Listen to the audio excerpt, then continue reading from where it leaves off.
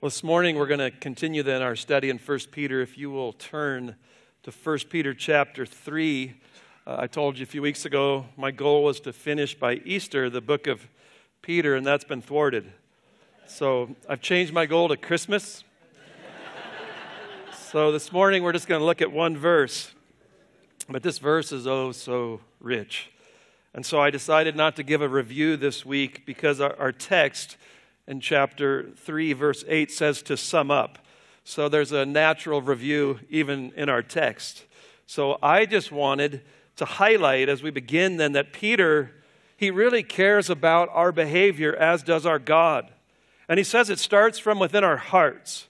It starts with being born again by the gospel of Jesus Christ, the Spirit making dead men and women and children alive. Then it flows into the body then of believers, and it goes out into a watching world. And it does it in such a way that Peter says they might ask, what is the hope within you? You'll live in such a way that they realize there's got to be something different. You are hoping in something different than anything else in this world. What is it? That's how evangelism happens. And it's what is missing, I think, from our evangelism today in many areas. We have lost being the signpost in our churches where people come in and say, wow, that's what it looks like when a community is bound by Jesus Christ and a hope of glory. It's visual and it's powerful, and that's the body of Christ. It's what they see in us. And Peter said it's in all of our social realms, from the government to work to right into our very homes. How we respond to mistreatment next week. How do we respond to rejection and slander? And with the humility and the gentleness of Christ, we'll put him on display. These are the things that open the door for the word of truth, which is able to save their souls. And today we tend to just tell them, just no love or life to match. We just speak truth, or we just show them love and we never speak the words of truth. And Peter's teaching us how to live these lives of excellence. I pray that the Spirit is moving and working in your life to be a community of these kind of people. And to this end, let's pray this morning, and we'll join our hearts and ask God to do this in our very midst. Father, I thank you for Joe's testimony of putting on display the love of Christ to his bride to the very end, where he was with her all the way to the end to glory. God, thank you for that example. I pray, Lord, for this body. I pray that we would so love and treasure this gospel of Jesus Christ, the gospel that gives eternal life, the gospel that makes us one with you, Father. I thank you for it, the gospel of Jesus Christ. And I pray for this body. God, I pray that you will continue to keep growing and sanctifying us. I pray that we would manifest even what we look at this morning. God, I pray that that would be what characterizes this church. And so we look for you and ask for you to do what no man or woman or child could do. We need the power of your Spirit through the word of truth. And we pray that you will give us an uncommon love for you and an uncommon love for one another. We pray this in the name of Jesus Christ. Amen. 1 Peter 3:8. To sum up, the word in the Greek means finally. This is Peter's final point, but it's not his final point of the epistle because we have two more chapters. But it is the final section that we have been studying, that if you'll flip back, I'm just going to read those verses again. This began in verse 11 of chapter 2. Beloved, I urge you as aliens and strangers to abstain from fleshly lusts which wage war against the soul. Keep your behavior excellent among the Gentiles, so that the thing in which they slander you as evildoers, you have excellent behavior and they're slandering you as an evildoer, that they may, because of your good deeds, as they observe them, glorify God in the day of visitation, which is the day that they get saved. And the day that they get saved, they will thank God for your excellent behavior, even when they were slandering and maligning you for it, because you kept responding like Jesus Christ to them. We have to fight our enemy within, he said, our lusts. And we have to fight with our outer community that persecutes us. So Peter directs us how to battle each. one with a tenacity, you abstain from fleshly lusts, and the other with a tenderness and a humility of submission to those persecuting you. Peter then gives us detail of the social spheres in which we're to live out this gospel and how we respond to mistreatment and harm. There have been 3 spheres. In the government, we submit to them. With employers who are difficult and hard, we submit to them. And in the home, in the realm, with husbands who are disobedient to the word, we learn a submission in that realm and how to live in that kind of a setting. So in these spheres, we're to live excellent lives, and I want to remind you one more time for the purpose of evangelism. We want to put the gospel on display by these excellent lives that we live in all areas of our lives, which means we're not phonies, we're not hypocrites. This is who we are, and it goes into wherever we go. That is how we're going to live in each and every realm, like Jesus Christ. Now, to sum up, Peter's going to move from a very specific exhortations now to this last, we're going to call it a general exhortation.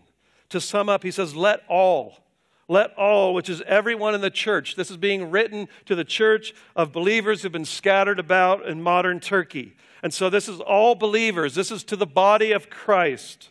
Here is what Peter says to the church now in summing up this whole section that we have been studying. And in verse 8, he tells us that there's some graces that we're to have. I'm going to call them this morning 5 pearls. We're going to look at a pearl necklace that every one of us are to wear and how we deal with one another. Then in verse 9, there's a manner that we are to respond to the things that will disrupt these graces, disrupt our unity, disrupt our calm and our own inner peace. And there's a way to respond so that we don't get pulled away from that. And then in verses 10 through 12, Peter's going to give a biblical reinforcement from a psalm to the promises of this kind of a life. And that's where we'll be journeying in the next couple of weeks. So as we look at our pearl necklace this morning, I want you to see verse 8. To sum up, all of you be harmonious, sympathetic, brotherly, kind-hearted, and humble in spirit. I want you to see those are mostly attitudes. They're feelings that we're going to have toward each other that flow out of our like-mindedness of the truth. And so the truth is going to produce these kind of emotions or affections toward one another. It's not enough just to be bound together because we all think the same way about every doctrine in the Christian life. That cannot just produce what we're going to look at this morning. That's not the end goal. That's the beginning of the goal. And I have been part of that, and I've seen many churches where that's all that you get. But we do not have what Peter's calling for in this passage. So just to have like-mindedness on every doctrine and not have verse 8, you're going to miss what God is doing through truth in the body of Christ. And so Peter is calling us to more than just that. He's calling for us to be bound together by union in Jesus Christ and the living hope that he showed us in chapter 1 of his soon return and this eternal inheritance that we're going to receive. That bonds us together. And so I want you to look at the Word of God this morning, and I want you to let it search you, and I want it to change these attitudes in your heart if they should differ. So if you have any different spirit, heart, or attitude than verse 8, this is a morning to repent before God and to look at the truth and say, God, change me, transform me. If you have something contrary, may God give repentance this morning. May he stir us up by way of reminder to wear this pearl necklace in our gatherings and outside of them before the watching world. And so this is a summary of excellent behavior. So shall we examine then the 5 graces that the church of God are to manifest to each other? Let's begin with the first pearl. To sum up, all of you then be harmonious. The Greek word is phroneo, which means to think. But it also carries the idea of thinking that brings about feelings and actions. It's a thinking that brings about a commonality, a feeling even. I'm going to use that word a few times. The other word in front of that phroneo is the word homo. And the word homo in the Greek means same. And so he's saying, I want you to think the same. I want you to bring a feeling toward each other, which the other four words will flesh out what these feelings are that come from a like-mindedness. So if I had to translate this word, it would be that. It's be like-minded. Come in, saints of God, and be like-minded. It's an inward unity that we have of heart and truth. And I just want to read a few places where this verbal form of this word is found. Here it's an adjective. Peter's going to use 5 adjectives. And so let me just read a couple to give you a feel for this word. Romans 12, 15 through 16. Paul said, rejoice with those who rejoice, and weep with those who weep. Be of the same mind toward one another. Have that same mindedness toward each other. Do not be haughty in mind, but associate with the lowly. Do not be wise in your own estimation. So have the same mind toward one another and this like-mindedness. 1 Corinthians 1:10. Now I exhort you, brethren, by the name of our Lord Jesus Christ, that you all agree, and there be no divisions or schisms among you, but you be made complete in the same mind and in the same judgment of how you think and how you think about truth and the realities of them. Be of the same mind together. 2 Corinthians 13:11. Paul says again, finally, brethren, rejoice. Be made complete. Be comforted. Here's our word. Be like-minded. Live in peace. And the God of love and peace shall be with you. This like-mindedness brings about a peace and a unity. Let me read to you, I think, one we know the best. Philippians 2, verse 1. If there's any encouragement in Christ, and these are all first-class conditions, which would mean since there is. Since there's any encouragement in Christ, and since there is any consolation of love, and since we have the fellowship of the Spirit, the same Spirit, since we have any affection and compassion, make my joy complete by being of the same mind, maintaining the same love, united in spirit, intent on one purpose. There's the like-mindedness. Do nothing from selfishness or empty conceit, but with humility of mind, let each of you regard one another as more important than himself. Have the same mind, maintaining the same love as we join together in the body of Christ. And one more, Romans 15:5. Paul says, may the God who gives perseverance and encouragement grant you to be of the same mind with one another according to Christ Jesus. May we have this like-mindedness, this one-mindedness according to Jesus Christ, the cornerstone that we've already seen earlier and previously in this study. The same mindedness, what is our point of reference? It's Christ. We have a same-mindedness toward Jesus, who he is, what he's done, what he will do. We are so united and one-minded because we think the same thoughts of the wonderful one, the Lord Jesus Christ. And so these Christians have in common verses 1 through 12 of chapter 1 of Peter. They're all like-minded. They have that. So they're like-minded that they're chosen aliens. They've been chosen by God, and they've been chosen out to be aliens who are journeying to another country. They have a covenant that they've made to be obedient to the Lord Jesus Christ. We are of one mind. I want to obey the Lord Jesus Christ. There's a beauty in that. There's a oneness that we've been born again to a living hope. And we've been born again through the resurrection of Jesus Christ. And we're going to get an inheritance that's protected by the power of God, the perseverance of the saints. And that we are put into a furnace. We're like-minded that God will stick us in furnaces to purify our faith. We understand that. We help each other journey that. We don't think something strange is happening. We're not health, wealth, and prosperity. We believe you're going to suffer and you're going to get put in a furnace to boil off all the impurities of your faith. We have a hope that is fixed with finality on the coming to you grace of God when Jesus Christ returns. We want to be holy. We fear because of the cost of our redemption, the blood of Christ. We love because we've been born again by the truth. We are the new covenant temple. We are built on the cornerstone, Jesus Christ, and we are living stones perfectly fitted together to put him on display. We want to live in submission to this God so that he will be glorified and many will be saved. Do you see how like-minded we are? Do you see the one-mindedness that we walk into this church with? It's unbelievable what we have in common. Isn't that enough? God says it is. Or do we have to have the same view on when the tribulation takes place, at the beginning, the middle, or the end? Or do we have to understand when God's decrees were done before the foundation of the world? Or do we have to have absolute agreement on whether we homeschool our kids, private school them, or public school them? Do we have to agree on every conscience issue? And the whole scriptures are saying no. No. What we have in this like-mindedness, in this unity of 1 Peter, that's our like-mindedness.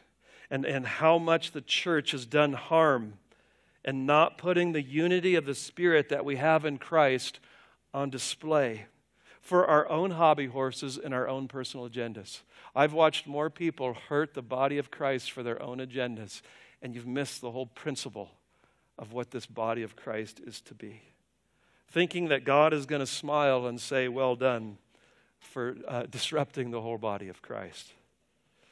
The gospel and its realities believed and treasured, filling our minds and our souls, guys, so that we have like-mindedness. We are so like-minded on this blessed hope of in Jesus Christ, of what we have together. Laura and I like to laugh about how much we almost think the same way now on every subject. It's almost like everything that comes up, we're almost in agreement on everything, and it didn't start that way. It's been a journey, but the journey happened because we put the gospel of Jesus Christ at the center of our lives. And when you do that, you'll be shocked how much you grow in unity and oneness in your thinking. It's a beautiful thing. I heard a great illustration this week. There was a documentary that was on I think it was the History Channel, and there was a B-24 bomber crew from World War II. And I don't know how long ago it was recorded. But they had gathered and brought the crew of all of them back together to do all of these interviews from that bomber. And they shared where each one of these people had come from, what part of the crew they worked on, and they did a mini biography on each person. And there were about 7 or 8 of them on that bomber. And what stood out was the diversity in the background of the crew as they're interviewing them. There was one Jewish, a Hispanic guy, a Swedish guy. They came from large cities and small cities all over the United States of America. And they had this tremendous diversity and tremendous background as they were being interviewed. And the interviewer asked them all as they were sitting around a table at the end of it. He said, did all of these differences ever get in the way of you doing your job on this bomber plane? And the one man said, never that I'm aware of. Because we were all taken up in a cause that was bigger than our differences. We were one-minded, he said. They were captured by a cause that was bigger than their own differences. And Peter is saying, finally, church, get in, understand it. Validate the gospel by the way we submit to government and bosses and marriages. The world is against you. It's opposed to you. You are in a greater war than World War II for your eternal souls and the souls of everyone sitting in this place. Therefore, he says, be of the same mind. Get unified on a cause bigger than your own little ones. There's a big one, 1 Peter 1, 1 through 12, that gives us like-mindedness and unity. Be of the same mind. Feed your minds and your hearts upon these things that make us one people after God's own heart. Cling to Christ, the cornerstone, with one mind. And I love anyone who loves Christ. I can meet anyone from anywhere, anytime. I just love you if you love Christ. There's such a beauty and a unity of what we have if you love the Lord Jesus Christ. Jesus prayed in John 17, I pray that they would be one. One. Is that how you think? Do you walk into the assembly of God thinking about all that we have in common, our oneness, our unity, what we hope in, who we look to, our foundation, our cornerstone? Or do you walk in thinking about all of your differences? How do you walk in? What's your mindset as you even enter in to the body of Christ? Are you taken up in a cause that is greater than your own differences? a cause to lift high the name of Jesus Christ to all the nations that people would call and believe upon it. Is that greater than anything that we're battling with these lesser things? I pray that that would be the mindset of everyone who sits here this morning, that we would be like-minded. Let's look at the second pearl. Isn't that first pearl beautiful? It gives beauty to the body of Christ. To sum up, all of you, be harmonious. And now he says, be sympathetic. We get the word pathos here. Pathos.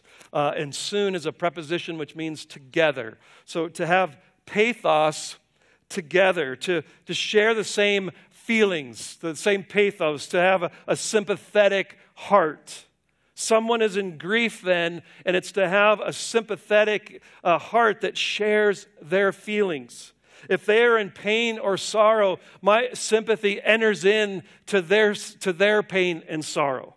The word is not just negative, it can also be positive as well.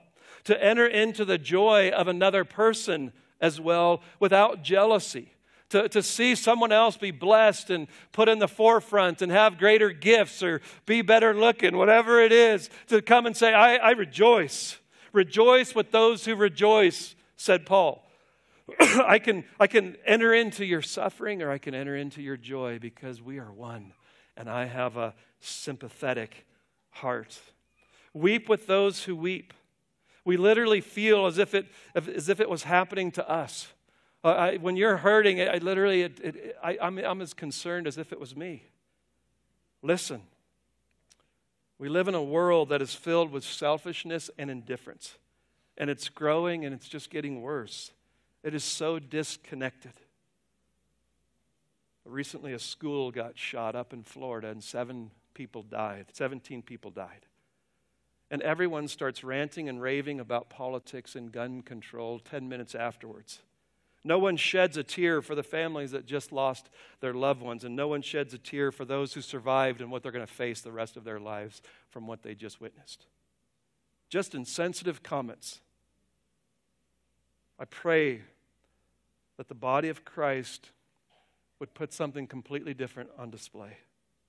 That we would show true, genuine sympathy toward one another and our burdens and what we carry. A genuine rejoicing in God blessing someone more than me. And this, again, calls for transparency with each other.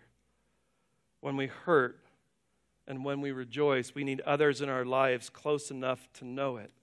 And so I'm going to bang on this again and again. A plastic face will never get this done.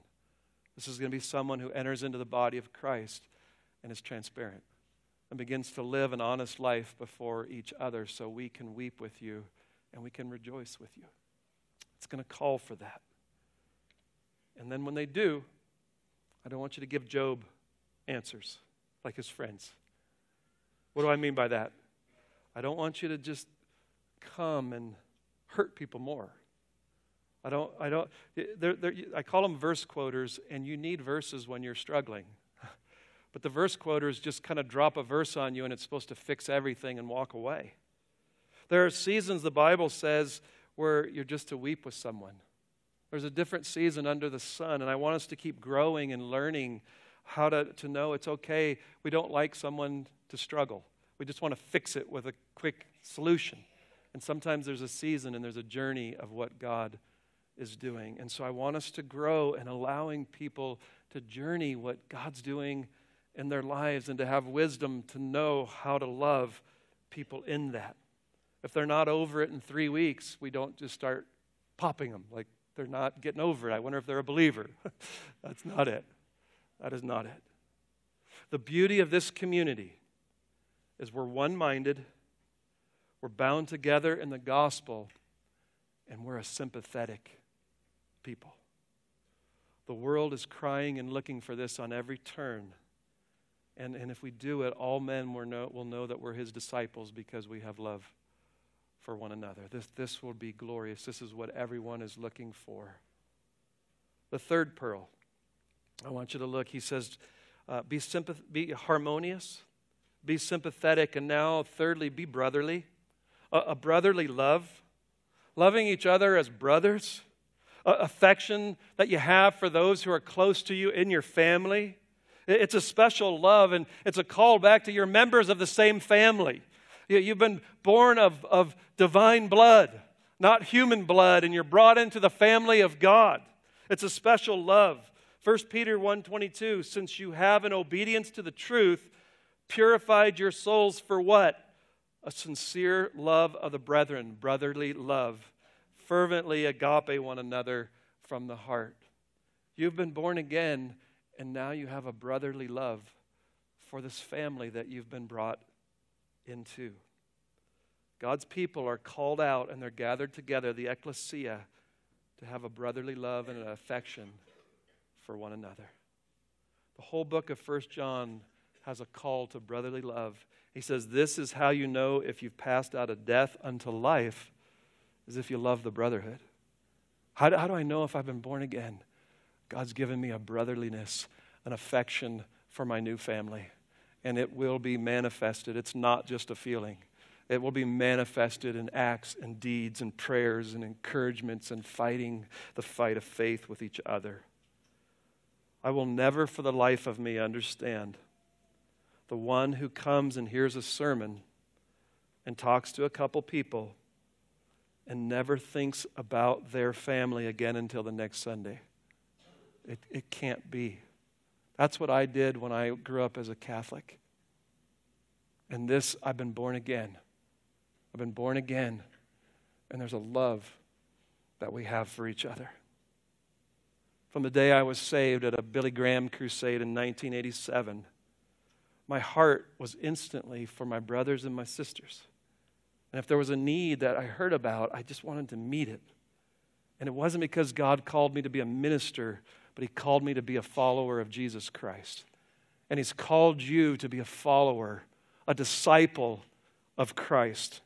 This is the new life then that springs up in every born-again believer, is there's just a brotherly love and affection for the body of Christ. New family, they're my family. I love it. I'm in. Here's my heart. Here's my gifts. God used me in this family. And I've watched too many break this over the years because they get a personal hurt. They have a conscience difference. They have a doctrinal difference that is not essential. They have an administrative issue. They have a worship style difference. They have a preaching style difference. They have a skin difference. They have a political view difference. And they've broken brothers and sisters in Christ. We're brothers and sisters. That means so much to me. I was downstairs. We have a basement, and I was working out, and I know the first thing that comes to mind is you're saying, Pastor works out? Yeah, he does. And Laura's got all these pictures hanging on the wall, so I like kind of moving around. And as I'm looking, it was just all the pictures of my kids, growing up through life. And everyone, the three boys are like little puppies. They're laying on each other for pictures and pulling each other's hair. And every picture you could just look and say, oh, they're brothers. It's beautiful to watch them together. A few weeks ago, one of them's getting married, the tall one. And the other brother, they were trying to figure out, what can we do financially with the wedding and all of that. And the other brother said, I can help you financially with whatever you need. And he said, well, his brothers are his co-best men. And all I could think about growing up is they fought like cats and dogs. But they always reconciled. You know why? Because they're brothers. And they learned that principle. We're brothers. And that's an earthly affection. And there's something greater that dwells here. There's a spiritual affection. We're brothers and sisters. That's got to mean something. That's got to mean something. We're brothers according to the Spirit. Maybe just sometime with God in the silence of your heart, I want you to just look around right now. And what comes to your mind and your heart as you see the body of Christ? I love preaching because I get to see that. And you get to look around and it's my family. And do you have that? If you don't, something's really wrong. And we're going to address that at the end of the sermon. So I pray that that you have this. And I pray that you don't run from church to church to church, that you never get this. This is very important that you get this part of the Christian life, because God is going to sanctify and use the body of Christ to grow you. So guys, we need to be harmonious. We need to be sympathetic toward each other. We need to be brotherly. And then fourthly, he uses the word kind-hearted. It's a very unique word. It referred to internal organs. It was your bowels. To feel it inside. There's this a kindness. I feel it in my bowels of mercy. A few verses on this word, Matthew 9:36. Jesus looks out and he sees the multitudes, and it says he felt compassion for them because they were distressed and downcast like sheep without a shepherd. He looks out. They're like sheep without a shepherd, and in his very bowels he feels compassion toward them. Mark 8:2, I feel compassion for the multitude because they've remained with me now 3 days and they have nothing to eat, before he feeds the 5,000. He had compassion that they haven't even had a meal. And then thirdly, in Luke 15:20, in the prodigal got up and he in the pig slop, and he comes back to his father. But while he was a long way off, his father saw him and felt compassion for him and ran and embraced him and kissed him and killed the fattened calf and did all those beautiful things. That was the compassion. He saw his son coming back in repentance. And so this is to have compassion on the very gut level. To be kind-hearted, to feel it in your bowels of compassion. It's a feeling. And the word says this, that, the world looks and they don't care. You made your bed, lie in it. This is your problem, not mine. I'm not my brother's keeper. I'm going to post all these posts that say, get toxic people out of your life, isn't even biblical. So quit posting them. Get toxic people in your life to love them and point them to Christ and help them grow. Goodness. Guys, be kind-hearted toward one another than like our dear Savior. And then lastly, our fifth pearl is he says, be humble in spirit. Be humble in spirit. Many have called this the chief grace. It means to be humbly minded. Philippians 2:3, do nothing from selfishness or empty conceit, but with humility of mind, let each of you regard one another as more important as himself. And then he'll go to the greatest example, the one who existed in eternity and did not consider equality with God a thing to be grasped, but he emptied himself, humbled himself, taking on the form of a bondservant to the point of death, even death on a cross. He's saying, have your mindset like Christ Jesus. 1 Peter 5:5, in a couple chapters, he's going to say, you younger men, likewise be subject to your elders. And all of you, clothe yourselves with humility toward one another. For God is opposed to the proud, but he gives grace to the humble. God stands against the proud, but grace flows into the life of the humble. Clothe yourselves with humility. This word was a very despised Greek word, a word in the Greek world. They hated it. And so it is today. It's always been seen as weakness to this world. But it's beautiful to God to be humble before your God and before others. I love when Jesus said, come to me, all who are weary and heavy laden, and I will give you rest. Take my yoke upon you and learn from me. How do I come to the living God? For I'm gentle and humble in heart. I'm gentle and I'm humble in heart. The pride of the church. It's fighting in society. Its whole role now is to fight the government. Its whole role is to fight at work to get your personal rights. Its whole thing now is fighting in your home. You're not the boss of me, and all the stuff that goes on. It's just fighting, fighting, fighting. Fighting in the church for your own name, your own agenda, your own recognition. We stand aloof from the world and we judge them. Unbelievers are not our enemy.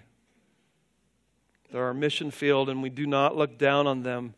We don't look down on churches that are not reformed and snub them. There's so much haughtiness in our day and age, and I'm telling you, it just goes on and on and on. We're a church that's been saved by the Son of God. who took up a basin and a towel and washed his disciples' feet and said, "Follow my example." We were saved by the one who did not think equality with God, that thing to be grasped, but he emptied himself. And he did. He went up on a cross and he died. We were redeemed by his blood being spilt out in our place. And now you want to be King Tut? I want all of this to be about me.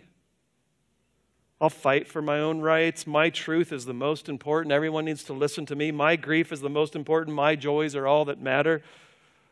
I pray that you would look at the fountainhead of all of Christianity, and I pray that we would have humility, the chief grace from which all the other ones flow, a like-mindedness in humility, a sympathy because of humility that isn't always just looking out for yourself, a brotherliness because of humility, and a kind-heartedness because I'm humbled and broken before God with who I am before this Holy One. And so I pray that we'll all wear this pearl necklace. I pray that all 5 graces would be put on display by every member of Southside Bible Church, because the pearl of great price was sacrificed willingly for us. And I pray that would be, we never get over that, and it produces humility and a kindness and a tenderheartedness and an openness, and we just can't get over what we have in common. And it's just, man, it's a family reunion every Sunday. It's a family reunion throughout the week. I've got to get my family to my house throughout the week. I'll do whatever it takes.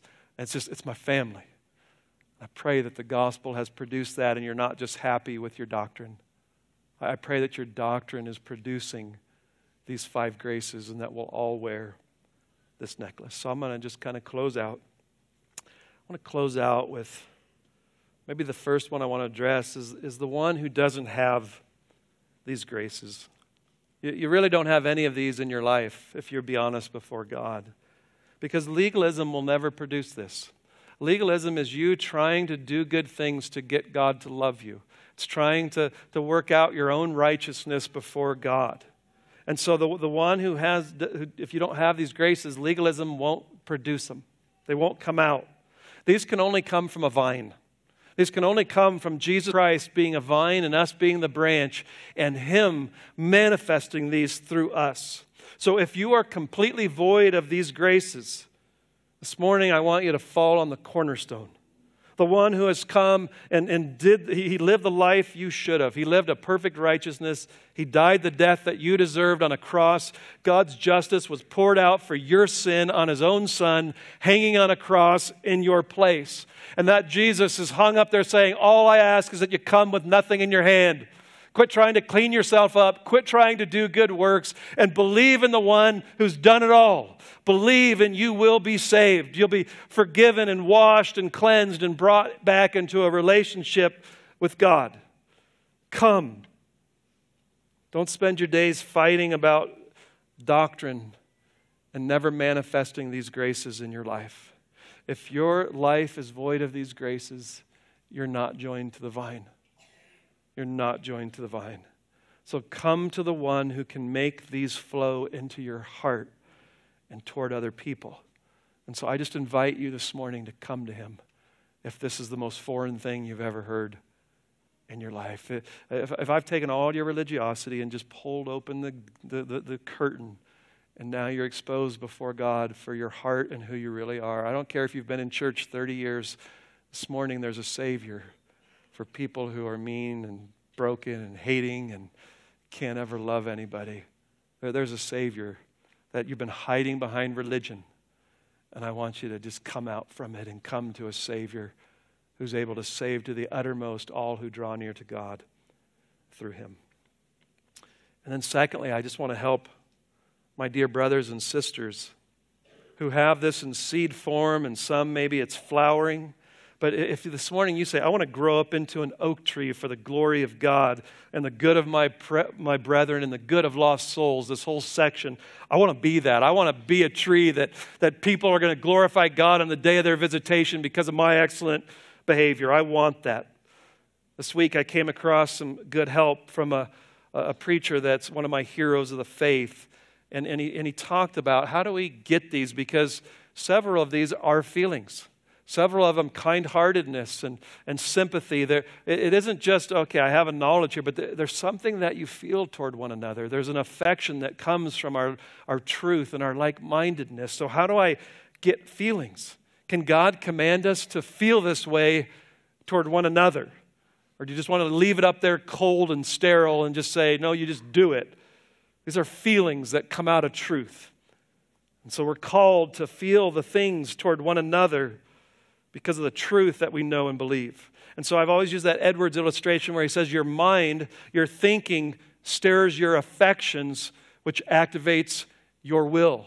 And so the truth has to give affections, and that's going to bring your will to start doing this toward one another, to get out of your comfort, lazy zone, thinking only about you. The truth has got to get your heart stirred up to say, I'll do this. I'm going to activate my will. I'm going to obey. I'm going to love agape. I'm going to set my will to love this church. And so the question is, how do I grow in them then? How do I grow? Because feelings are going to fluctuate. They're going to be up and down. Love, agape, is volitional. You choose it, and your feelings will go up and down. But sympathy, kind-heartedness, brotherly love, there has to be some kind of affection. This can't be my whole Christian life. I feel nothing for anyone else, but I just do it because God said so. That misses the whole passage. I like that in one sense, and I hate it in another sense. There's one sense I will set my will to obey, but if I don't have any affection at all for other people ever, never, something is broken. And so I'm going to give you 5 R's for how to grow in these affections toward one another. First, if you look in 1 Peter 3:10, for the one who desires life to love and see good days must keep his tongue from evil and his lips from speaking deceit. He must turn away from evil and do good. He must seek peace and pursue it. So the turn away is the word for repentance. So you need to repent. Turn away from the contrary feelings and responses that you have toward the body of Christ. So if I have a contrary feeling that feels bitter or hurt or wrong, then I just want to get away from somebody. He's saying, turn away from that. Fight it. Don't get into it. Don't let it dwell. Don't hold on to it and build a grudge and move into bitterness. Turn away from wrong responses. Unsympathetic. Turn from it. I'm against you, unsympathetic heart. I turn from this. I'm not going to let that dwell and be in my heart. Repent. Repent for thinking wrong and acting wrong in this area. Second, resort to Christ. I'll go back to 1 Peter 2:4. Coming to him was a present tense. Coming again and again and again to Christ. Draw near to Christ and don't let him go. Don't say, I tried it and it didn't work. Keep coming to him until these graces bubble up in your life, until you're wearing the pearl necklace. Don't stop coming to him. Because in him there is power and there is transformation to bear fruit through these little vines that we are. There is a way to get this fruit that we're looking at, to just keep growing and getting more and more luscious. Keep coming to Christ if you don't have these. And if you do, keep coming to Christ. Thirdly, he says, relish some sweet word. In 1 Peter 2:2-3, it says to be thirsting for the word of God like a newborn babe for its mother's milk. He said, since you have tasted of the goodness of God. Thirst for the word of God, that the Lord is good. And meditate on the goodness of God. And as you do, it produces these new feelings. So when I feel like God is just a cosmic killjoy who's against me, looking to destroy me, I feel none of these things toward the brotherhood. But when I'm delighting in the gospel and the goodness and the kindness of our God, I feel like these are a mighty river just flowing and bubbling over. Meditate. Let that word of God do this.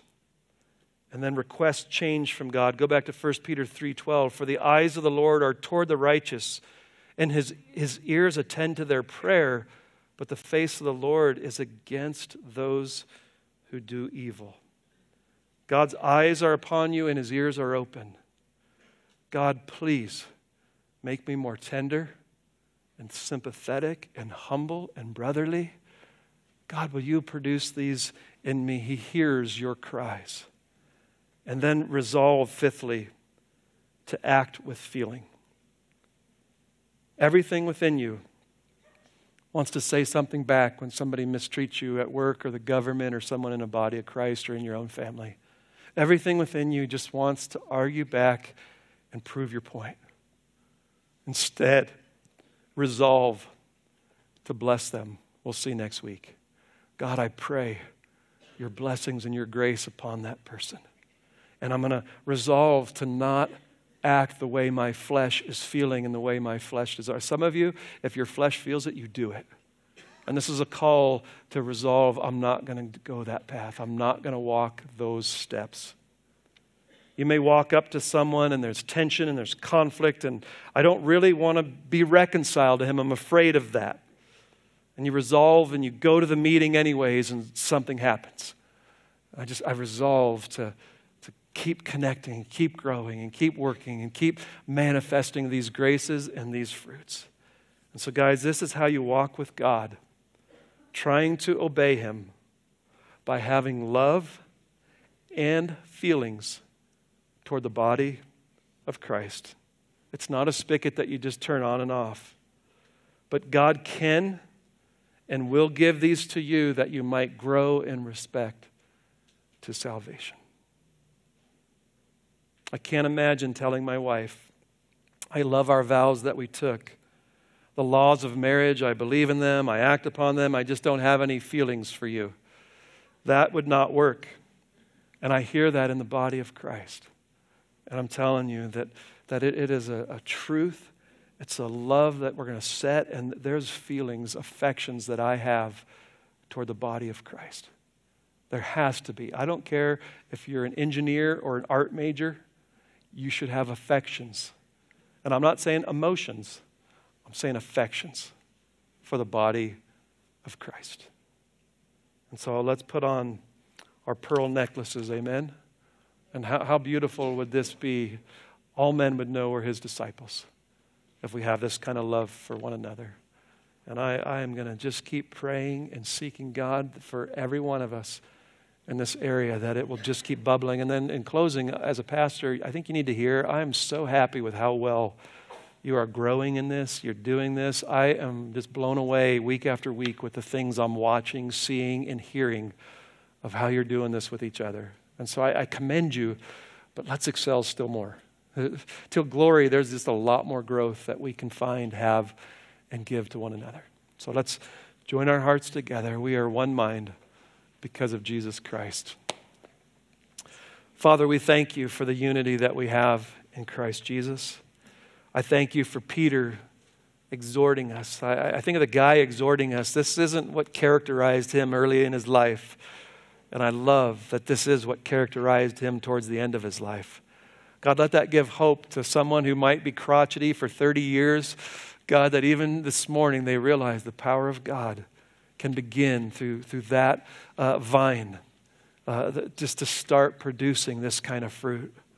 And so, Lord, I pray that it would hang on all the limbs of every soul here this morning. God, I pray that the fruit would just keep growing. It would keep blossoming and feed the nations. God, it would feed our families and our workplaces and our neighborhoods and our kids. Lord, I pray for this kind of a fruit, that many would glorify God in the day of their visitation because of our excellent, beautiful behavior that manifests Jesus Christ to each other and to this world. God, we thank you for our perfect example. The Lord Jesus Christ, may we walk in his footsteps, and may we walk in his power to live the life that he has called us to by grace.